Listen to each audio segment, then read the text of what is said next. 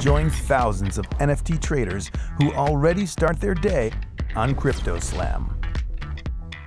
The verdict in a $1.9 billion Korean crypto fraud case is out. Welcome to the Daily Forkast, February 11th, 2022. I'm Megha Chadha of Forkast, covering all things blockchain. Now, 7 former executives of defunct Korean crypto exchange We Global, charged with defrauding over 50,000 investors, now know their fate. We'll take a look at the judge's decision and a whole lot more coming right up. Let's get you up to speed from Asia to the world. Let's kick off with some of the biggest stories from around Asia today. First up, India's central bank chief has issued a stark warning over crypto. Reserve Bank of India's Shaktikanta Das said cryptocurrencies have no underlying value and that it is, quote, not even a tulip. The governor was referring to the Dutch tulip mania in the 17th century, where a speculative bubble surrounded the highly sought-after plant. Das's comments come just over a week after the Indian government imposed a 30% tax on income from crypto assets. The RBI has consistently opposed crypto trading in the country, even issuing a circular back in 2018 trying to stop banks from facilitating transactions. However, the Supreme Court struck that down. And sign-ups to crypto exchanges like CoinDesk continue at a quick pace. Over in South Korea, gaming giant Netmarble has partnered with Binance on GameFi. The two are planning to establish a global blockchain gaming ecosystem. The world's largest crypto exchange by trading volumes is to provide its blockchain platform and tech infrastructure, while the developer of Everybody's Marble and Seven Nights will work on GameFi projects and NFT offerings.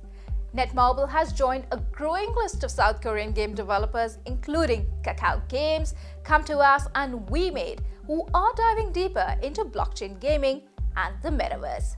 You can find those stories and a whole lot more at Forkast.news. Staying in South Korea, judgment has been made in a $1.9 billion crypto fraud case. When the 7 former executives of now defunct We Global crypto exchange faced court back in January, prosecutors demanded life sentences. Forkast's Danny Park has the verdict. All 7 were found guilty, with sentences ranging in length from 4 to 14 years for 6 of the executives and 22 years in the case of the exchange's CEO. Prosecutors had urged a maximum punishment of life in prison due to the severity of the case, which they said destroyed the victims' families. Investors had been promised a 300% return on their virtual asset investments, as well as $1,000 in commission if they referred new customers to the exchange. But while some did receive a portion of the promised return, prosecutors said those funds had simply been taken from newer customers' deposits. Han Sang-jun of law firm Daegon, representing We Global's victims, told Forkast he expects all 7 to appeal. However, with most of the damages not recovered, he doesn't expect much change. During the trial, the exchange's former CEO Lee Byung-gul apologized to the victims and said there had been no intention to defraud. One expert told Forkast the verdict won't necessarily help the victims. 어딘가 우리 다 숨겨놓죠.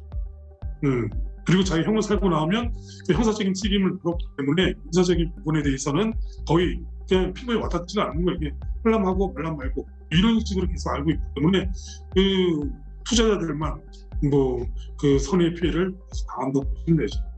Professor Hwang says despite the heavy jail time, Korean law may not be strong enough, as he would have expected sentences of 80 to 100 years for a similar case in the US.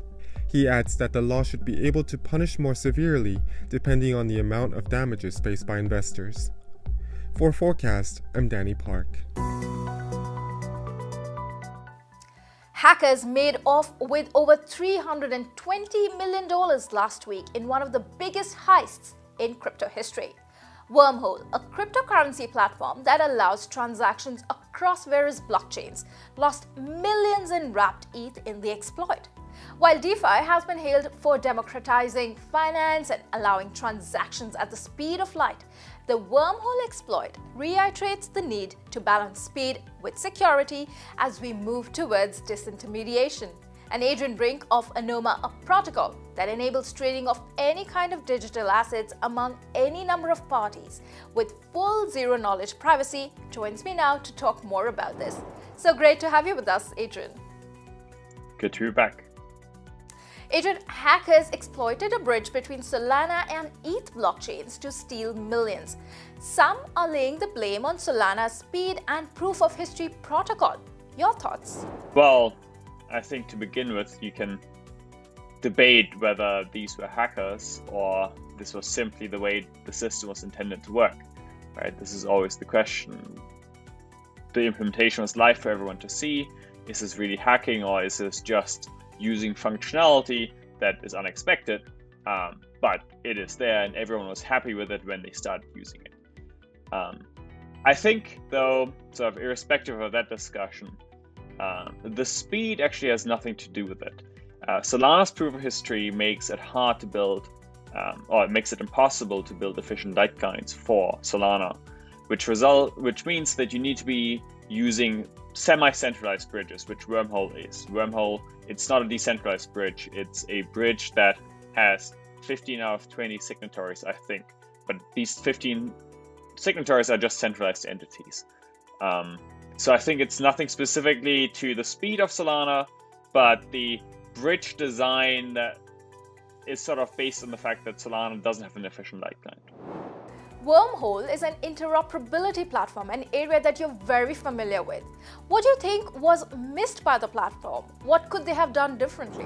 I don't think this was the intention of the original developers, that someone could, because effectively what was missing was a signature verification. As in the exploit or the attack really just replayed a transaction, at which point on the Solana chain, the smart contract didn't verify that the signature was correct. The main thing that people really have to realize is that what you see is what you get. As in, if you haven't looked at the underlying implementations yourself, or someone that you fundamentally trust has looked at them, you're always at risk. And I mean, clearly in this case, what was missing was security audits that could have caught this bug. But we also have to be realistic that in any large-scale system, there will always be vulnerabilities, unexpected behavior, and that is very, very hard to get around this problem. Adrian, reports suggest that Wormhole offered the hackers $10 million to recover the money, but they were not likely successful, as we later heard that a venture cap fund backing the platform made good those losses. So this again brings to the fore perils of the lack of regulation in the decentralized world, doesn't it? I don't actually think so. I think these kinds of problems also exist in the existing financial system. There are lots of exploits happening all the time. I think the bigger problem here potentially with Wormhole is that instead of having a truly decentralized bridge with a well-understood and publicly specified protocol like IBC, Wormhole, it's effectively a multi-sig, right? And so there are perils in using completely new and untested protocols that are not well specified in the public eye, and hence may have vulnerabilities that are unexpected. I think this will go away over time, though, as we put more and more trust into these systems and start using them more and more. Well, that is the key, isn't it? More testing and audits needed to improve the systems. Thanks as always for joining in, Adrian.